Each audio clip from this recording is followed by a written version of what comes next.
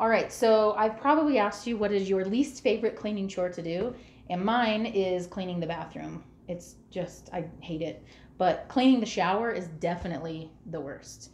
I have started using these. It's a little, this is the, it's a bath mitt, and it fits on your fingers.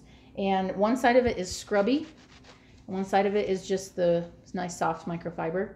I have one hanging in my shower, and when I'm in there, so a few times a week, I shower more than that, but I use this and just scrub the glass down and the tiles like a minute, and then, or this side, depending on if it feels sticky, you know, with soap.